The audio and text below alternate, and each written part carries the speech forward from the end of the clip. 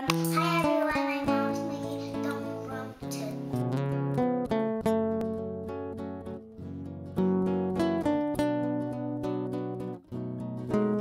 The ingredients are posted in the info box below.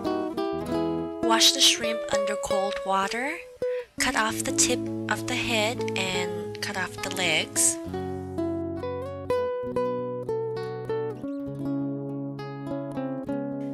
When you're done, the shrimp will look like this. I'm using 1 stem of green onion and 1 head of garlic. Chop up the green onions and mince the garlic like this.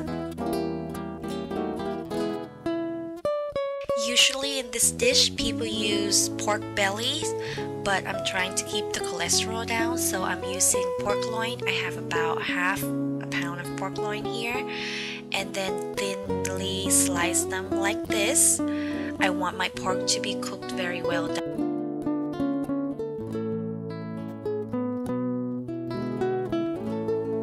Now everything is ready. Let's start cooking. On high heat, add 1 tablespoon of oil and saute the garlic until fragrant, about 45 seconds. Then add in the pork.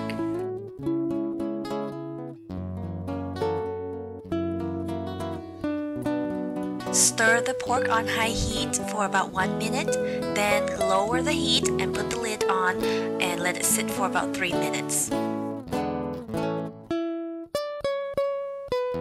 Now after 3 minutes, give it a quick stir, then put the lid back on and let it sit for another 3 minutes.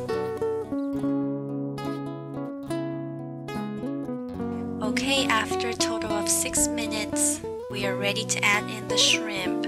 Turn your heat back on to medium-high. Then add the shrimp.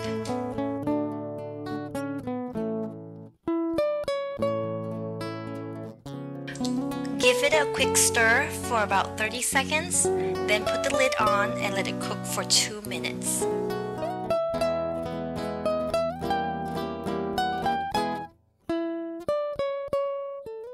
Okay, so after 2 minutes, give it a quick stir again, then put the lid back on again and let cook for 2 more minutes.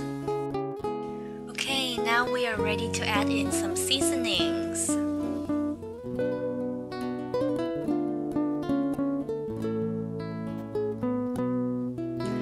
Add in 2 teaspoons of sugar, 3/4 teaspoon of salt, and 1 teaspoon of chicken powder.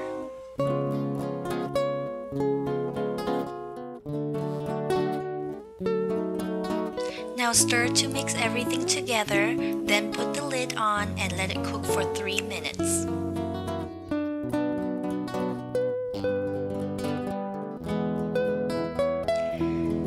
Now give it a quick stir. Then we're gonna add in 2 tablespoons of light corn syrup. Then stir again and put the lid back on. The reason why I keep on putting the lid on is because I don't want the shrimp to get too dry. And when the shrimp is too dry, they get chewy. After a minute or so, you can put the lid away. No more lid. We're done with the lid. Stir it up, and you see how the shrimp is gonna get caramelized. Then we're gonna add in the green onions. Stir again for about 1 minute. Turn off the stove, and it's ready to eat. We usually eat this with steamed rice. As always, thank you for watching. I hope you enjoyed the video. Goodbye. See you next time.